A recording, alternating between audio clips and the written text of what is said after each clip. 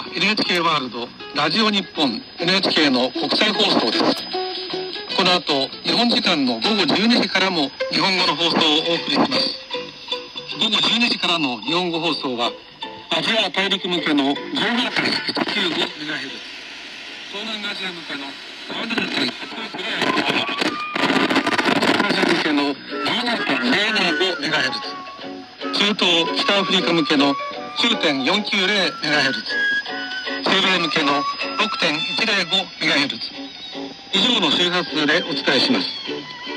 こちらは NHK ワールド、ラジオ日本、NHK の国際放送です。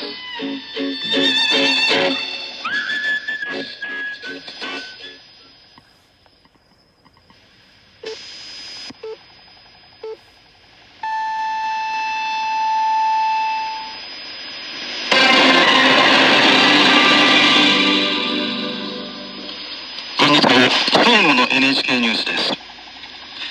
まん延防止等重点措置が明日から大阪など3府県に適用されます。西村経済再生担当大臣は NHK の日曜討論で、変異ウイルスによる感染の急拡大に警戒するとともに、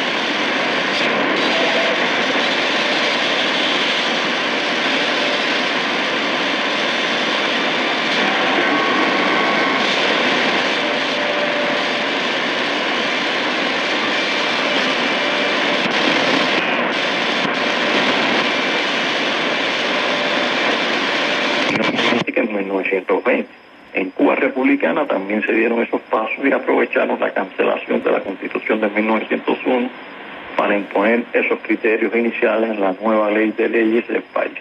El régimen castrocomunista expandió ese proceso como un derecho.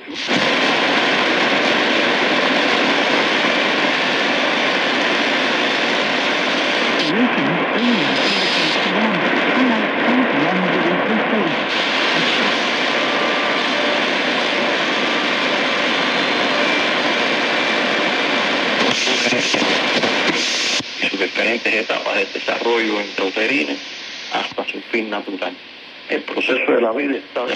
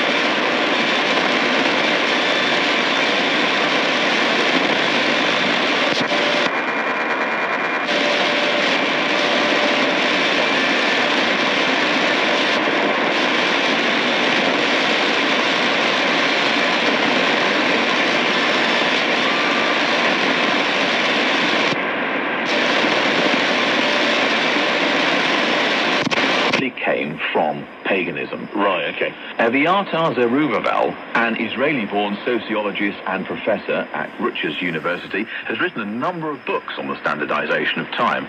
I have here his book, The 7-Day Circle, The History and Meaning of the Week. So could you just take a look at that there? Yeah. I've got it there for you. Thank so you. would you please just read the highlighted quote there? It's on page 46. Okay. The decline of the 8-day week coincided with the expansion of Rome. The astrological, planetary, and Christian 7-day weeks that had just been introduced into Rome were also becoming increasingly popular. There's evidence indicating that the Roman 8-day week and those 2 7-day cycles were used simultaneously for some time. Notice, Zerubbabel distinguishes between the planetary 7-day week and the Christian or biblical 7-day week. Okay, go on. Okay. However, the coexistence of 2 weekly rhythms that were entirely out of phase with one another obviously could not be sustained for long. One of them clearly had to give way. As we all know, it was the 8-day week that suited...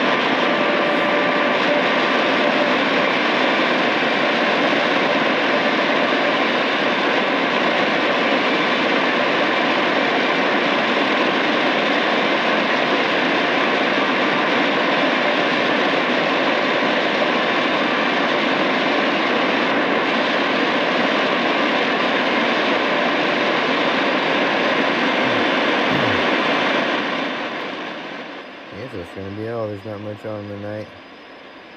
I hope everybody enjoyed or at least watched it and kind of liked it.